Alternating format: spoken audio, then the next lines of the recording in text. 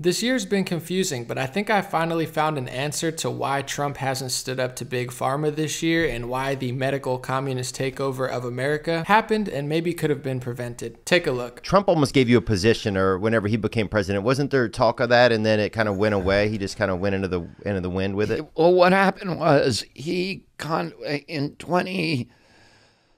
over the Christmas vacation, 2016, he's elected. Right. And then obviously the election isn't in November. So Robert F. Kennedy Jr. is a huge vaccine safety advocate, and a lot of people reference President Trump's old tweets when he was very skeptical about vaccines, and it looked like he was going to take it seriously. I was skiing and with my kids in Colorado over Christmas vacation, and I got a call from his chief of staff saying the president-elect wants to meet with you. That's crazy. And he wants to talk about vaccines. So, I've been an activist on trying to get safer vaccines for a long time. And, of course, I agreed to meet with him. He called me. He asked me to come in. I had, as I said, about a 2-hour meeting with him. At that meeting, listen to RFK Jr. talk about the meeting a little bit and what President Trump was interested in. Said that he believed that vaccines were making people sick. Specifically, he had 3 women friends who were mothers, one who was in the building that day, who had perfectly healthy kids, who had gotten their wellness visits when they were around 2 years old, and the children never were the same after those visits. They all had been subsequently diagnosed with autism, and he believed that it was linked to the vaccines.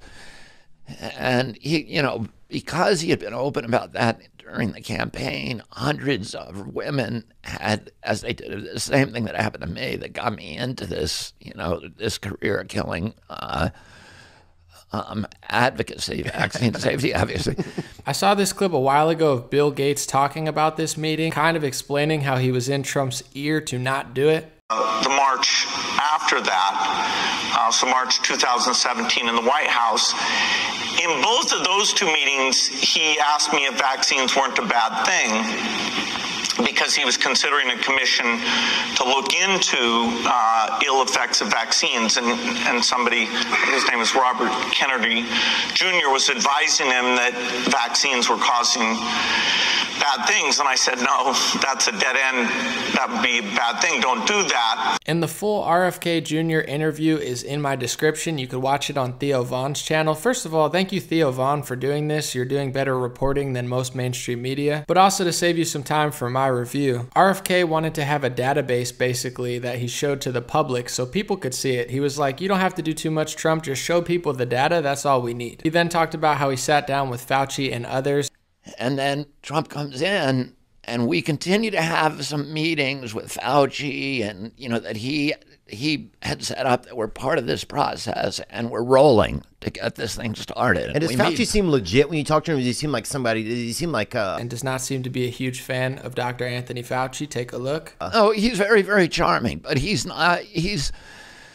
Listen, Fauci. I'm about to publish a book on Fauci. Yeah, and he's he's been there for 50 years, so he's like J. Edgar Hoover. And the only way that you last in that agency for 50 years is by carrying water for the pharmaceutical industry. And under his watch, he's supposed to prevent autoimmune and allergic diseases.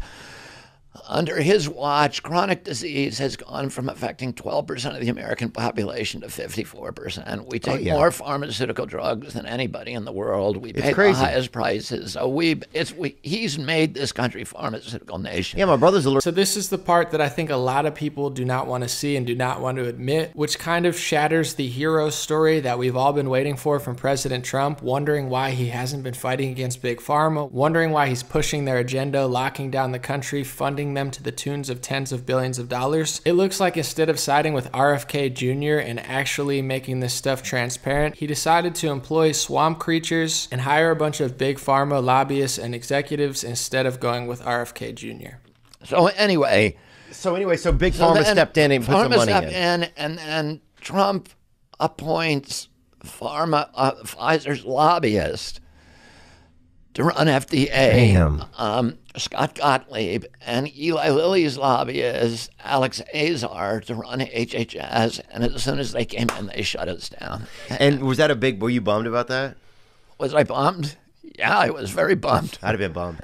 Yeah, of course. I'd have been freaking bummed, It was like within our grasp, you know. It's wild looking at it in hindsight, knowing that moment right there, that decision that Trump made to side with Big Pharma over RFK Jr., could have been the decision that saved America. That could have been the decision that totally prevented this type of year from happening. And it really makes a lot of sense now why he really hasn't done much at all this year. The two vaccines that they say are going to be done first this year looks like Moderna and the Pfizer biotech vaccine. And what I found interesting is that they actually bought them in August. So in August 2020, Trump administration buys 100 million doses of Moderna's vaccine. This is before any of the trials were done, the safety trials, the efficacy trials. How can you purchase 100 million doses of a vaccine that you're not sure is safe or effective yet? And interestingly enough, the same thing happened with the Pfizer vaccine. Back in July, Trump administration ordered 100 million doses of the Pfizer COVID vaccine, and now he's being pressured by mainstream media as if he didn't buy enough. And I think the answer is obvious, but when you have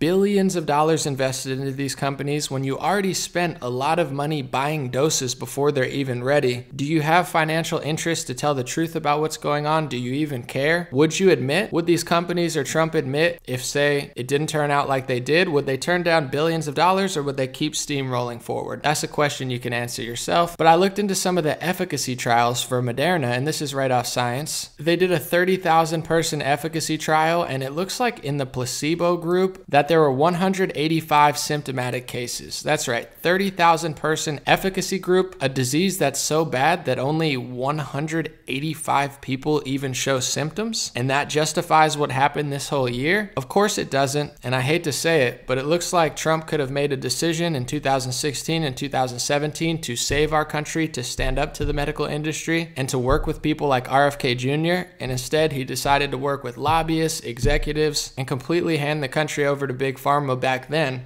and do virtually nothing as they bamboozled our country this year. It's disappointing. Watch the whole RFK clip below if you'd like to see it all, and hopefully conservatives wake up to this reality soon, because in their head they're playing this game where he's fighting everybody all the time and he's doing every single thing great ever done ever, and he's gonna just save our country. But if you really look at the facts this year, if you really look at the evidence, like wait and trust Bill Barr in Durham for 3 years, people sitting around waiting for government to save them, it never happened. Hillary never got locked up, we got locked up. At a certain point, we're gonna have to face reality, unless you wanna watch America get wiped away because you don't want to admit what probably happened, which is he chose the path of Big Pharma, not the path of investigating them, and has never looked back. Let me know your thoughts in the comment section. God bless you. Have a beautiful day. If you'd like to support me, stayintouchwithme.com is my free email list. Patreon.com/raretalk is my Patreon. I'll be back soon.